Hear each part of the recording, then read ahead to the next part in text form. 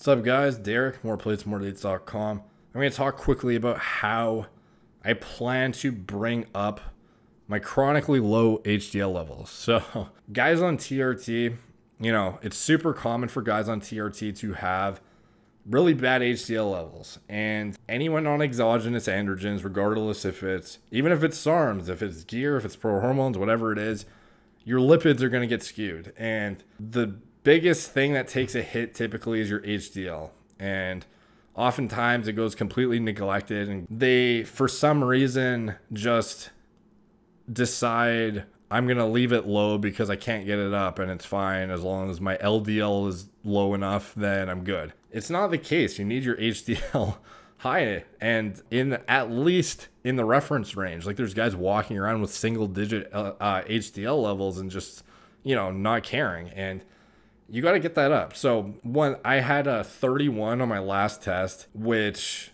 I believe the reference range starts at 39, it's like the one health marker that I've always struggled to get on point. After doing a bit more research, I've come to kind of like a protocol designed for boosting HDL specifically. And it's kind of an extreme protocol. Like, I don't advise doing it or anything. I'm just, logging essentially what I'm going to be doing, and then I'll keep you guys posted on how it goes for me. But basically what I'm doing is, obviously you guys know I'm a proponent of EPA, DHA, high dose omega-3s. What I'm doing is, I've talked about krill oil briefly before, but krill oil is far superior to omega-3s for boosting HDL. If you look at the clinical data, it's far more efficacious for boosting your HDL. So I'm going to be having 3 grams of krill oil per day and reducing my omega-3 intake a bit to kind of, offset that extra EPA and DHA I'll be getting from the krill oil. In addition to that,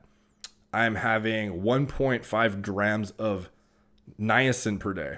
And specifically the nicotinic acid, I believe. I forget which one it is, but there's a very specific one you want that gives you like the really intense flush.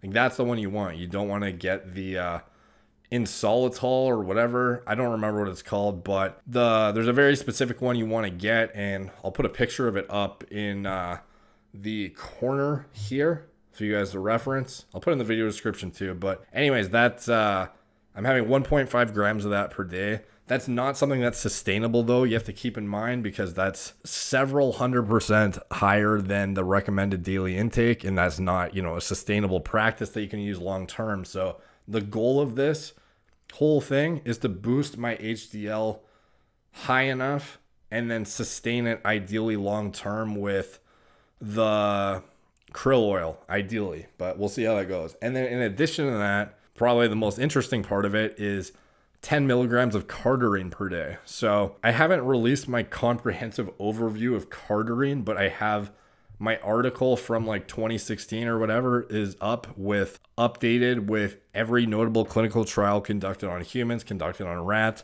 goes over the cancer data, goes over everything you would want to know about Cardarine. I'm not afraid to say it's the most comprehensive article on the entire internet about Cardarine.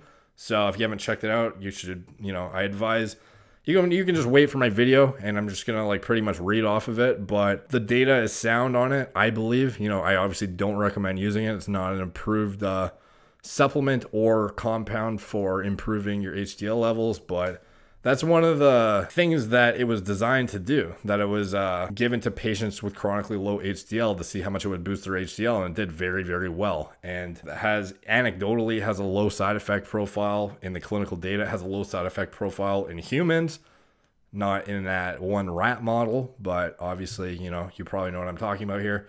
By no means is this me encouraging you to go, use it or look into it or anything like that. And I wouldn't use it either if it wasn't like a dire need. Like, I don't think Cardarine is a miracle by any means. I think it's very good at what it's intended to do, which one of those things is boosting HDL based on the data and based on anecdotal findings. It's not a sustainable thing. Again, I'm not going to be on it for a long time. I'm just using it to boost my HDL.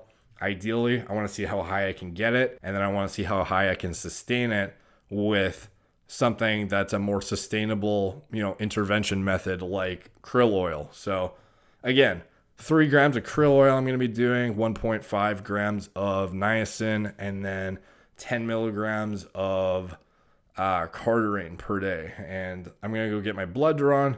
I'll keep you guys posted on how that goes, and hoping for the best, because, you know, it's not something you can leave for the rest of your life, having chronically low HDL. It's going to screw you up eventually. So definitely get that addressed. If you have a similar issue, I highly advise you look into boosting your HDL as well. However you want to go about that. I'm getting so off track here, but anyways, that's my plan. I'll keep you guys posted. Hoping for the best. I'll talk to you guys soon.